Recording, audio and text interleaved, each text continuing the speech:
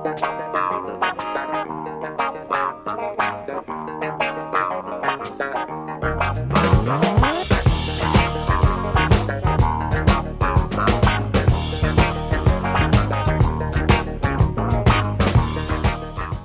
so my name is Micah and this is my iReport from Prague, Czech Republic.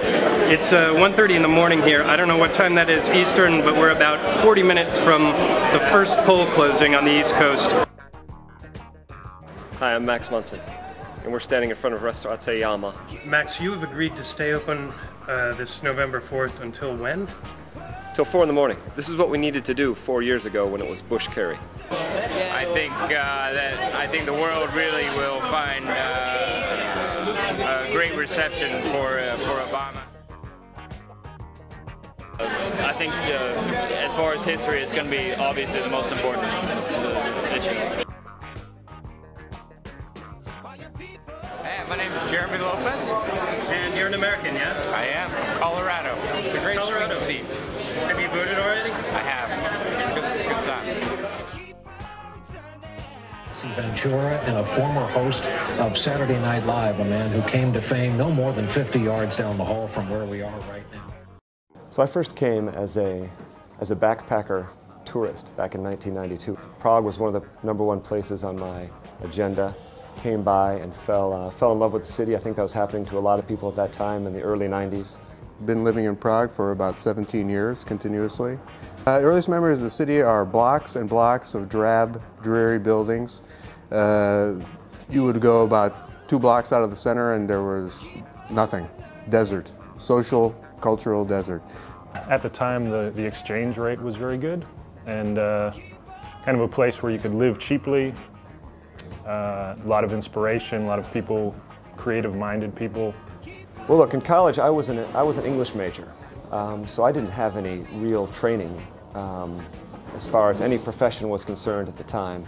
I was only a year out of college, and so the idea was to publish a literary publication. But we didn't have any money, my friend and I, we didn't have any money to publish a literary review, but we did have some restaurant experience. So we decided we would write a business plan, start up a restaurant, and that the restaurant eventually would be able to, if all things went well, fund a literary publication. The first time I walked into Jama, I just met a huge amount of different people, whether they were Czech or whether they were American or whatever. But you could feel that there was a community there. You have to remember, this is the days before cell phones. You know, I mean, if you were going out, you had to make the plans beforehand, or you showed up at Jama or somewhere else or whatever. Usually at Jama, though. And I would say that that's a stable part of our life, every week part of our life practically. Kind of a central point where people can come from different areas, different interests, different cultures, and feel comfortable and have a place to be.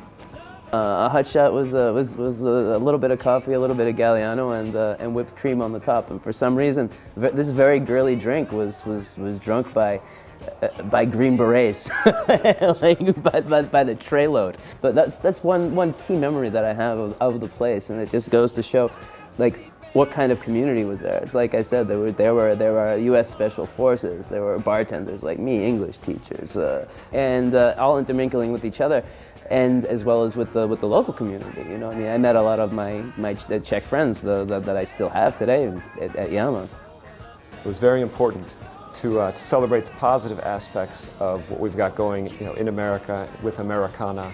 That means friendly service, it means casual service, it means a good selection, it means a relaxed atmosphere. I wish I could describe my most memorable night in Jama, but unfortunately only my friends can remember it. It was my bachelor party, and honey, I hope you're not watching. Now, I'm not saying this just for you.